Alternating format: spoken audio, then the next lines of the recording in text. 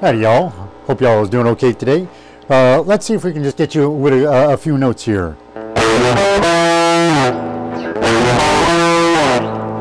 I don't know if that does anything for y'all, but that, if you're grew up in the 70s, man, that is one of the things that would get your blood boiling. That Mountain, man, that's Leslie West.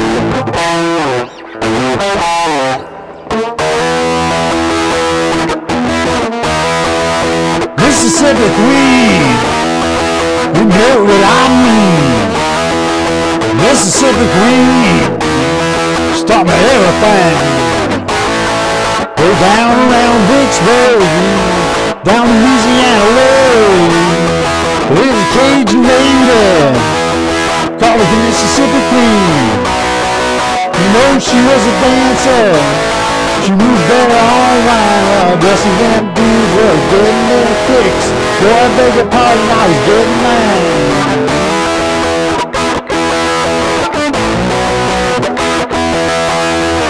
I gotta work on that transition there.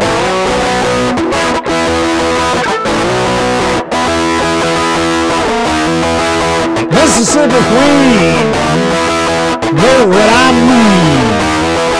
Mississippi Queen, start me everything.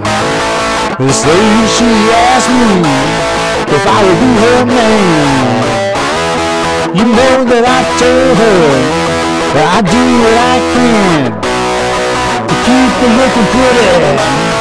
Buying dresses that shine while the rest of them dudes were making their bread. Boy, I beg your pardon, I was using mine.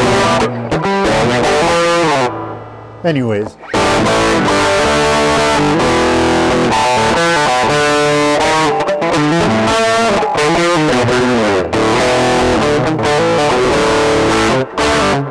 Sorry.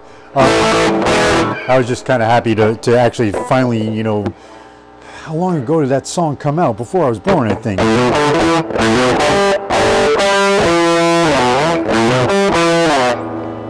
And it's just one of those songs that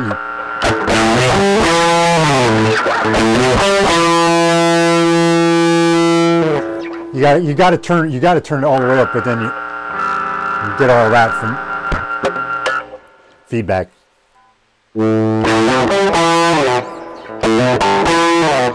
Even with a closed circuit here, I got feedback. Yeah, man. But that's what them power trios from the 70s. That's what they kind of counted on, you know. Bill Walsh.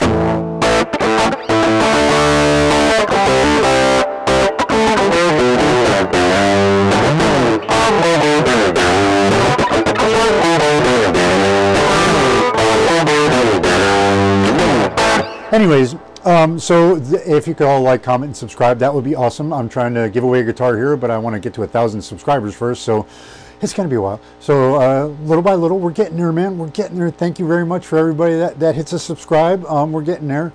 Also, I don't know how I'm going to do it yet, but I want to see if I can do more with this channel, more along the lines of what I've always said, that, you know, the knowledge that I have in my, and you ask my sister, my friends, general acquaintances, they'll just they're kind of amazed by how much I do know about music and stuff, and it's music history. And I've been watching some videos, and there are videos about real guitar collectors. Like one of them I was just watching was Joe Bonamassa visiting Norman's Rare Guitars, and they were talking about stuff, and those guys got all this knowledge in their head. But my knowledge is more of the music part of it, and the bands, and where they came from, and how they intertwined with each other, and how they interacted, and, you know, where the music came from, and like how it started and all that good stuff. So I want to figure out how I can integrate that into here, because I do have all this knowledge in my brain. It's just sitting there going, hey, what are you going to do with it? And,